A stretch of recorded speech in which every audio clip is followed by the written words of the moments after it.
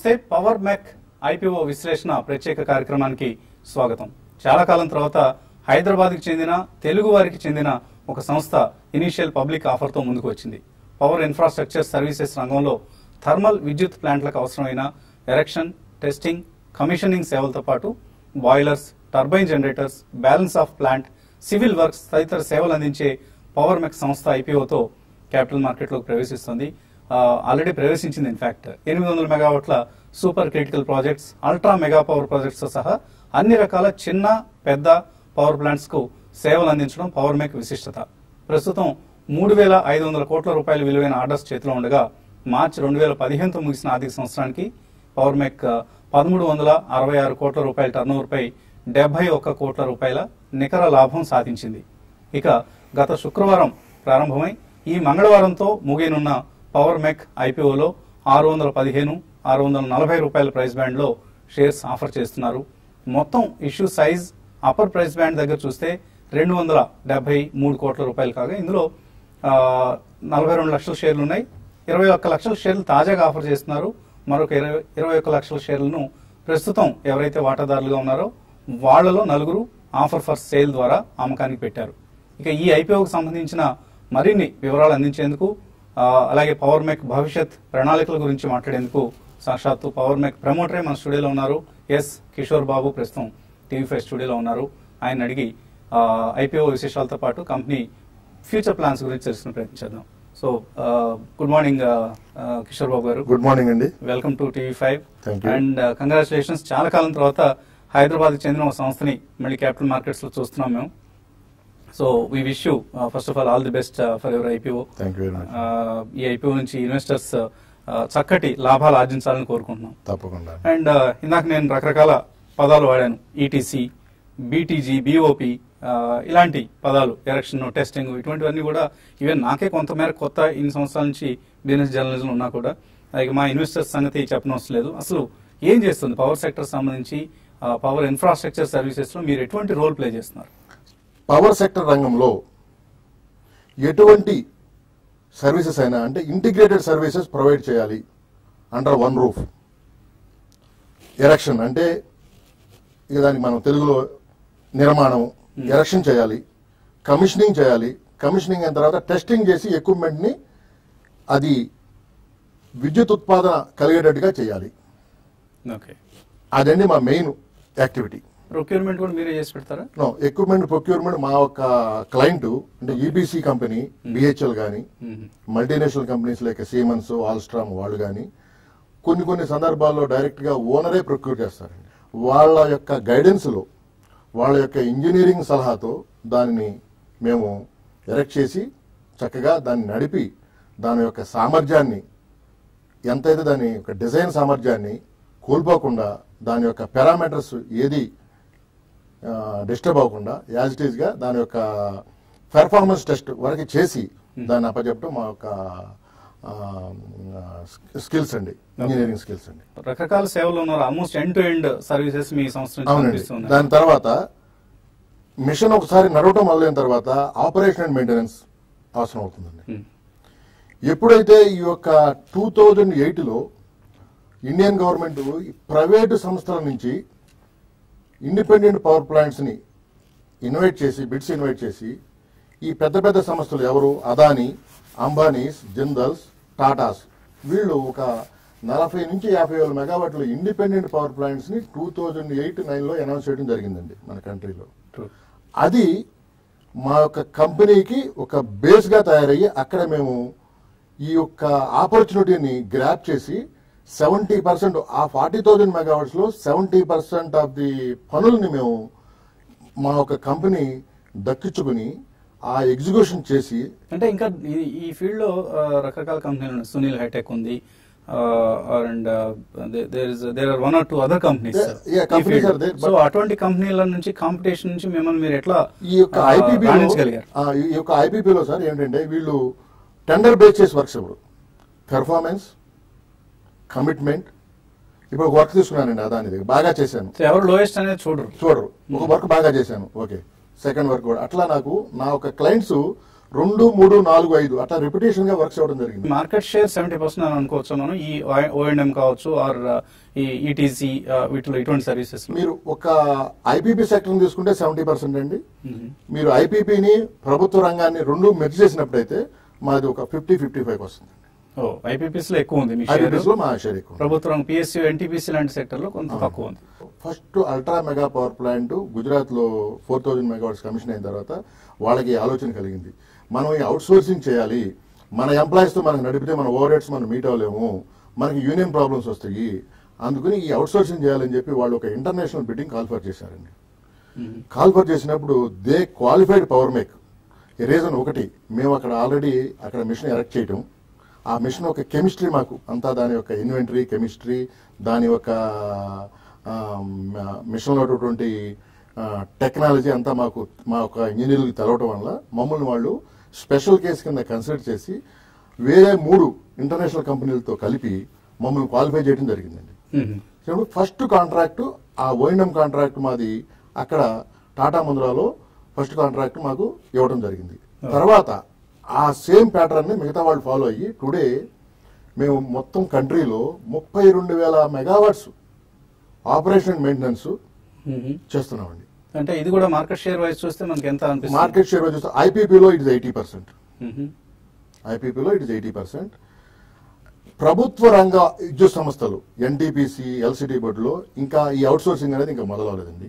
ఇప్పుడిప్పుడే ఈ యొక్క ప్యాటర్న్ చూసిన తర్వాత వాళ్ళు కూడా ముందుకు వచ్చి టెండర్స్ పిలవడం జరుగుతుంది. ఇప్పుడు 2 టెండర్స్ పిలవడం ఆల్రెడీ జరిగిందండి. ఒక టెండర్ రాజస్థాన్ ఎల్సిటీ బోర్డు RUNL, రెండో tender I think we are under discussions with Singareni collieries, రెండో టెండర్ అవుతుంది. ఒకసారి ఈ యొక్క ప్రభుత్వ రంగ విద్యుత్ సంస్థలు కూడా ఈ యొక్క ఆపరేషన్ అండ్ మెయింటెనెన్స్ చేయాలి. ఇది ఒక మీకు మేజర్ రెవెన్యూ పొటెన్షియల్ అవుతుందండి. ఇక్కడ ఆపరేషన్ మెయింటెనెన్స్ లో ప్రస్తుతం ఓవరాల్ మీ రెవెన్యూస్ లో O&M నుంచి ఎంత అరౌండ్ 20% ఇవాళ మేము మా ఒక టాప్ లైన్ నుంచి 20% O&M నుంచి చేయగలుగుతున్నామండి. సింహభాగం మీకు ఎరెక్షన్ సర్వీసెస్ లోనే వస్తుంది. ఎరెక్షన్ అండ్ సివిల్ కూడా ఉందండి. కొంచెం civil also we are doing. Civil అంటే మళ్ళీ మేము we are not doing anything out side the power plant అన్నమాట. కిషోర్ బాబు, మామూలుగా మనం చూస్తే పవర్ సెక్టర్ చాలా స్ట్రగుల్ అవుతుంది. కొన్నిటికేమో of course feed problem, fuel supply agreements లేవు, గ్యాస్ బేస్డ్ ప్లాంట్స్ ఆగిపోయి ఉన్నాయి. అండ్ థర్మల్ ప్లాంట్స్ విషయానికి వస్తే కోల్ లింకేజ్ నుంచి ఇంకా ఇతర ఇష్యూలు ఉన్నాయి. కోల్ ఇండియాతో ఈ మధ్యనే ఇష్యూస్ క్లారిటీ వచ్చింది. గవర్నమెంట్ ముందడుగు వేసి ఒక స్పష్టత తీసుకొచ్చింది ఇప్పుడు. అలాగే ఇతర ఇష్యూలు చాలా ఉన్నాయి. సో కొన్ని కంపెనీస్ పవర్ ప్లాంట్స్ అయితే వాళ్ళు బ్యాంక్ లోన్స్ అవి తీర్చలేక, ఫ్రెష్ కెపాసిటీ ఎడిషన్స్ చేయలేక, ఇలా రకరకాల ప్రాబ్లమ్స్ తో సతమతం అవుతున్నారు. అండ్ సస్పెండెడ్ ప్రాజెక్ట్స్ చాలా ఎక్కువ కనిపిస్తున్నాయి, ప్రత్యేకించి ఎలక్షన్ విషయానికి వస్తే. సో ఇటువంటి సమయంలో పవర్ మెక్ కి ఇవన్నీ కూడా ఒక అవరోధం కాదా? అంటే బిజినెస్ గ్రోత్ కి ఇవన్నీ ఒక అవరోధం కాదా? ఎన్ని స్టాల్ అయినాయి మేము ఆల్రెడీ RHPలో డిక్లేర్ చేసాం. మా షేర్ లో ఎన్ని స్టాల్ అయినాయి, అరౌండ్ 190 crores మా ఒక ఉన్నటువంటి ఆర్డర్ బుక్ లో 189 కోట్ల రూపాయల స్టాల్ అయినాయి. తర్వాత మిగతా ప్లాంట్లు ఎక్కడైతే మేము ఉన్నామో అన్ని మేము కంప్లీట్ చేసి ఎరెక్షన్ చేసి కమర్షియల్ ఆపరేషన్ చేసి, కమర్షియల్ ఆపరేషన్ తర్వాత they are waiting for either fuel, some places, very few places, కొన్ని చోట్ల ట్రాన్స్మిషన్ లో ఉన్నటువంటి కంజెషన్, దానివల్ల కొన్ని చోట్ల పవర్ ప్లాంట్స్ సప్లై చేయలేకపోతున్నాయండి. అక్కడ మాత్రం ఈ ప్రాబ్లం ఉంది. బట్ ఓవరాల్గా చూసినప్పుడు మా ఒక ఐపీపీ సెక్టర్లో 80% of the power plants today generating more than 80% of PLF. ఆ 20%లోనే ఈ యొక్క మీరు చెప్పినటువంటి ప్రాబ్లం ఉందండి. ఆ ప్రాబ్లం కూడా చాలా తక్కువ సమయంలో గవర్నమెంట్ చాలా సీరియస్గా పనిచేస్తుందండి. కోల్ మైన్స్ గురించి కానీ, ట్రాన్స్మిషన్ సిస్టమ్ గురించి కానీ సాల్వ్ అయ్యి వాళ్ళు కూడా బ్యాంకుకి డిఫాల్ట్ అయినటువంటి, అంటే ఇక్కడ 2 సమస్యలు మనకు కనిపిస్తున్నాయి. ఈ సెక్టర్ కుదేలవడానికి కానీ వెనకబడటానికి కానీ ప్రధాన కారణాలు 2 కనిపిస్తున్నాయి. ఓవైపు పాపులేషన్ మెజర్స్ వల్ల టారిఫ్స్ పెంచలేకపోతున్నారు. అంటే విద్యుత్ వినియోగదారుల నుంచి ఛార్జీలు పెంచి, టారిఫ్స్ పెంచి వాళ్ళు రెవెన్యూ జనరేట్ చేసుకోలేకపోతున్నారు. T&D లాసెస్ ని అరకట్టలేకపోతున్నారు. ఈ 2 ప్రధాన సమస్యలు కనిపిస్తున్నాయి. T&D లాసెస్ మనం చేయలేమండి, చేయగలిగే లేదు. మేము చేయగలిగే. ఇప్పుడు కానీ ఈ ఈ ట్రాన్స్కో అండ్ డిస్కామ్స్ కానీ ఎక్కువ ప్రైవేటైజేషన్ చేయగలిగితే, ఇప్పుడు కలకటా, బాంబే, ఢిల్లీ ఎలా మన దగ్గర కూడా కొంత డిస్కౌంట్స్ ని సెపరేట్ చేయడం జరిగింది. ఇంకా చేయగలిగితే రెవెన్యూ జనరేషన్ అనేది బాగా ఇంప్రూవ్ అవుతుందండి. ఓకే అండి. విద్యుత్ రంగానికి సంబంధించి అలాగే పవర్ మెక్ ప్లాన్స్ కి సంబంధించి ఐపీఓ గురించి మరింత విశ్లేషణ కొనసాగించే ముందు చిన్న బ్రేక్ తీసుకుందాం.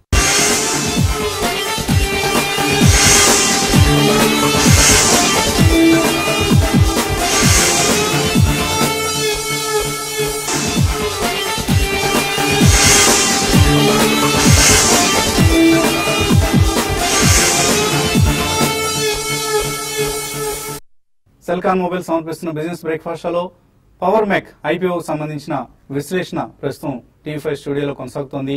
ఇందులో పాల్గొనేందుకు పవర్ మెక్ ప్రమోటర్ ఎస్ కిషోర్ బాబు ప్రస్తుతం మనతో ఉన్నారు. సో కిషోర్ బాబు గారు, ఇందాక మనం పవర్ సెక్టర్ సంబంధించిన ఇష్యూస్ గురించి మాట్లాడుకుంటున్నాం. ఆ అంశాలు, నెగిటివ్ అంశాలు కావచ్చు, పాజిటివ్ అంశాలు కావచ్చు, పవర్ మెక్ గ్రోత్ మీద ఎటువంటి ప్రభావం చూపిస్తే మనం చర్చిస్తూ ఉన్నాం. లాస్ట్ 4 years లో మనం చూస్తే మీరు ఆల్మోస్ట్ 29% CAGR మనకు కనిపిస్తుంది.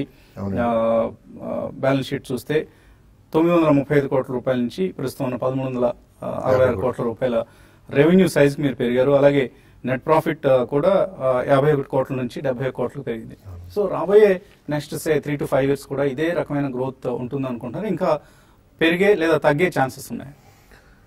ఇదే రకం గ్రోత్ మేము ఆశిస్తున్నామండి రాబోయే 3-4 సంవత్సరాలు. ఆపరేషన్ అండ్ మెయింటెనెన్స్, మాకు ఆపరేషన్ అండ్ మెయింటెనెన్స్ విభాగంలో 20% దాకా నికర లాభం ఎబిటా లెవెల్స్ లో ఉంటుందండి. మంచి మార్జిన్స్ ఉంటాయి. దాన్ని కొంచెం ఇంప్రూవ్ చేయదలుచుకున్నాము. తర్వాత విదేశాల్లోకి వెళ్ళి అక్కడ కూడా ఈ పవర్ ప్లాంట్ నిర్మాణం చేపట్టాలని చెప్పి ఒక సపరేట్ ఇంటర్నేషనల్ డివిజన్ అని ఒక దుబాయ్లో మా ఒక ఆఫీస్ని స్టార్ట్ చేయడం జరిగిందండి. ఇవాళ మేము 4 ప్రాజెక్ట్స్ పనిచేస్తున్నాము. మా ప్రెజెన్స్ ఎక్కువగా middle east countries, south Africa, వీటి మీద ఎక్కువ ఫోకస్ చేస్తున్నాము. ఎందుకంటే డెవలప్మెంట్స్ ఎక్కువ అక్కడే జరుగుతున్నాయి. ఈ జరిగేటప్పుడు మేము రిస్క్ని అవాయిడ్ చేస్తానికి 2 రకాలటువంటి జాగ్రత్తలు తీసుకోవడం జరుగుతుంది. ఒకటి క్లయింట్ సెలెక్షన్, అంటే మేము ఇక్కడ ఏ క్లయింట్స్తో పనిచేస్తున్నామో అదే క్లయింట్స్ అక్కడ కూడా ఉన్నారు. అంటే మల్టీనేషనల్ కంపెనీస్, సీమెన్స్, అన్సాల్డో, ఆల్స్ట్రామ్, దోసాను, అట్లా ఇంటర్నేషనల్ కంపెనీస్. అంటే the power international producers are same for the entire world. అదేవిధంగా ఏ కంట్రీస్ అయితే పొలిటికల్ స్టెబిలిటీగా ఉన్నాయో అదే కంట్రీలో వర్క్ చేయదలుచుకున్నాం అండి. ఆ విధంగా ఇవాళ మేము 550 కోట్లు ఆర్డర్ బుక్ తో ఇంటర్నేషనల్ ఆపరేషన్స్ ఇప్పుడు మీ దగ్గర ఉన్న 3500 కోట్లలో 550 కోట్లు ఇంటర్నేషనల్ ఆపరేషన్ నుంచి మాకు రెవెన్యూ. సో మనం కనుక ఒకసారి మీ స్టాటిస్టిక్స్ చూస్తే స్వదేశీ పవర్ ప్లాంట్స్ నుంచి 83.6% వస్తుంది, విదేశీ సంస్థల నుంచి 16.4% వ్యాపారం వస్తుంది. అవునండి. సో ఏ దేశాల నుంచి ప్రధానంగా విదేశీ ఆదాయం వస్తుంది? ఎక్కువ ఇప్పుడు సౌదీ అరేబియా అండి, దుబాయ్, అబుదాబి ఎక్కువ అండి, 70-80%. మిగతాదంతా చిన్న చిన్న కంట్రీస్ లో చిన్న చిన్న మెయింటెనెన్స్ జాబ్స్ చేస్తున్నాం. ఓకే. అండ్ ఇంకా నెక్స్ట్ రాబోయే సంవత్సరాల్లో ఏ దేశాల మీద దృష్టి సారించాలనుకుంటున్నారు? కొత్తగా ఏమైనా ఫోరెస్ట్ చేస్తున్నారా ఏదైనా దేశాల వైపు? సెనగల్, సౌత్ ఆఫ్రికాలో సెనగల్లో ఒక జాబ్ ఏం చేస్తున్నామండి. తర్వాత లిబియా, సుడాన్, ఇంకా ఉన్న సౌదీ అరేబియాలోని ఇంకా 2-3 చోట్ల మంచి ఆపర్చునిటీస్ రాబోతున్నాయండి. వాటిని ఫోకస్ చేస్తున్నామండి. అలాగే కిషోర్ బాబు గారు, మీరు ఆఫర్ ఫర్ సేల్ ఇప్పుడు 2 రకాలుగా ఉంది. ఫ్రెష్ గా ఒక 20 లక్షల షేర్లు ఆఫర్ చేస్తున్నారు ఈ ప్రైస్ బ్యాండ్ లోనే. ఆఫర్ ఫర్ సేల్ లో ఒక 4 ఎగ్జిట్ అవుతున్నారు ఇప్పుడు ఉన్న existing investors. Okay. MOS, they are my private equity partner. They infused funds in our company 2009 లో వచ్చారు వాళ్ళు. వాళ్ళు మెయిన్, ఆ మిగతా 2 వెరీ స్మాల్ పార్ట్ అది. సో ఎందుకు మోతిలాల్ ఓస్వాల్ వాళ్ళు ఇప్పుడు మీ సంస్థ భవిష్యత్తు చూస్తే ఉజ్వలంగా కనిపిస్తుంది మనకి ఇక్కడ పేపర్ మీద చూస్తే. మరి వాళ్ళు ఎందుకు ఈ సమయంలో ఇటువంటి ఎక్సైటింగ్ టైమ్స్ లో ఎగ్జైట్ అవుతున్నారు? ఈ ఈక్విటీ ఫండ్ అంటే నాకు ఎక్కువ ఈ ప్రైవేట్ ఈక్విటీ ఫండ్ మీద ఎక్కువ అవగాహన లేదు.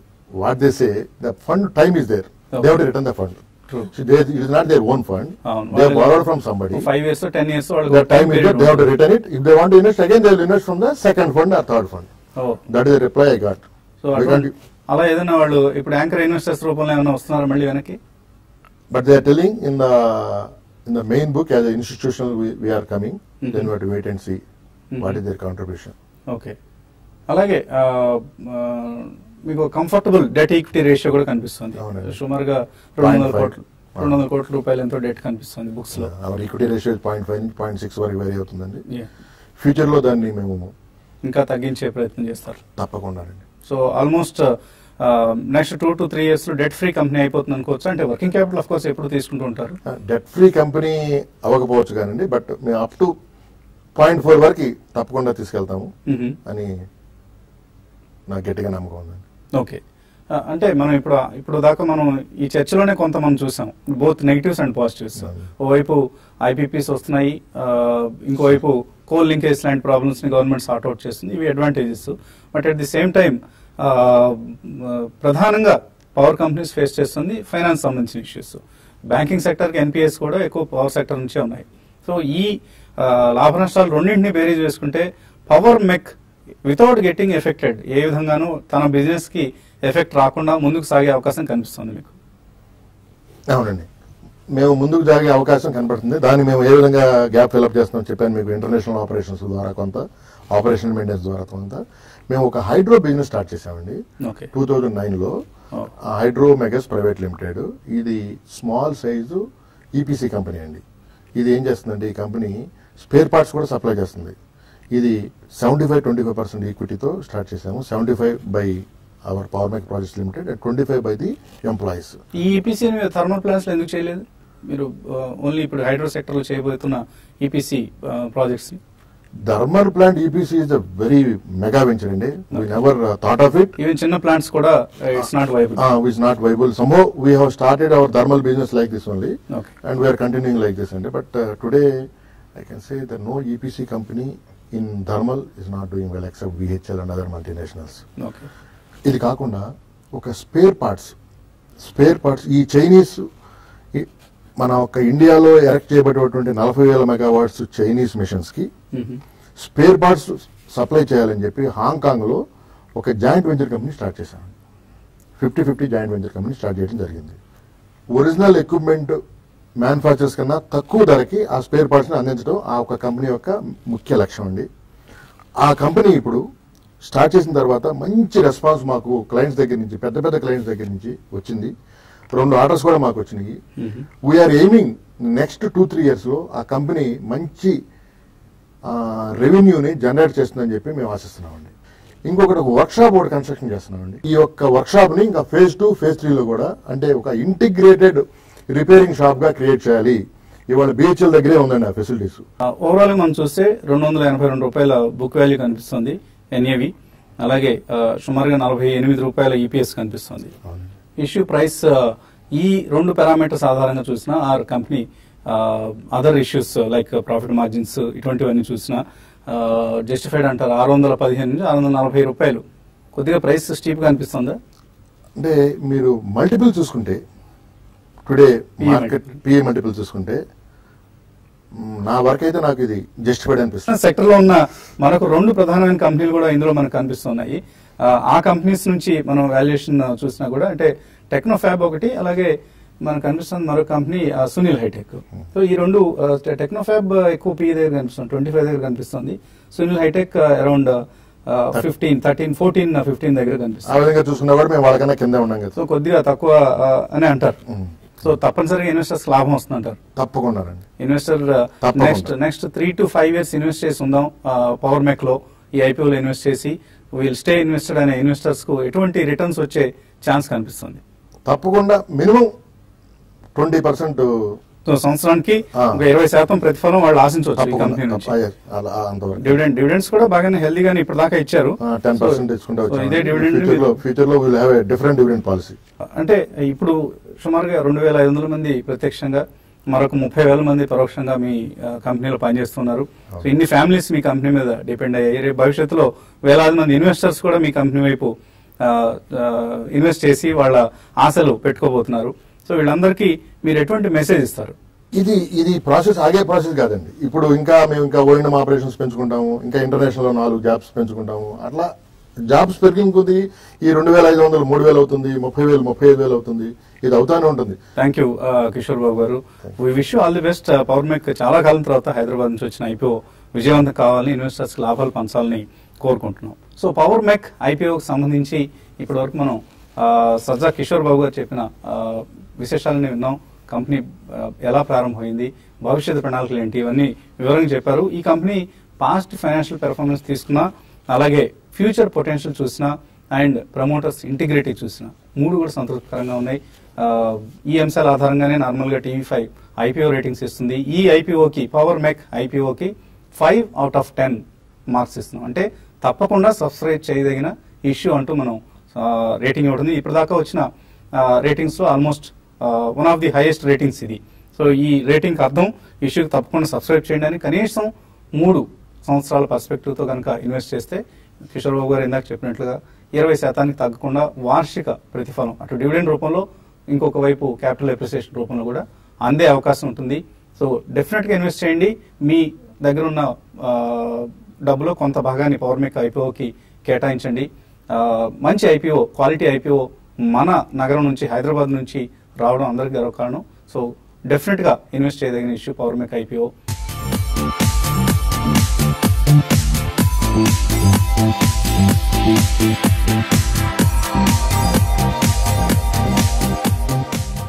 One of the interesting IPOs అనమాట ఇప్పుడు వస్తున్న దాంట్లో పవర్ మెక్ ప్రాజెక్ట్స్ ఒకటి అనమాట. బేసికల్లీ ఈ కంపెనీ అనమాట పవర్ మెయింటెనెన్స్, ఎక్విప్మెంట్ ఎరెక్షన్ ఫీల్డ్లో ఉన్న కంపెనీ. గుడ్ ఆర్డర్ బుక్ కూడా ఉంది. దాదాపు 3,400 కోట్ల పైగా అనమాట ఆర్డర్ బుక్ పొజిషన్ ఉంది కంపెనీకి.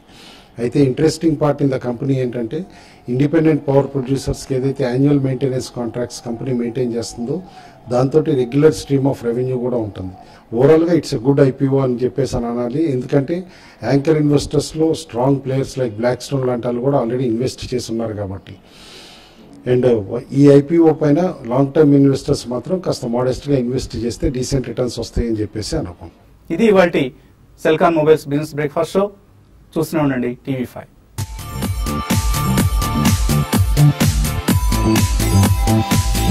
Thank you.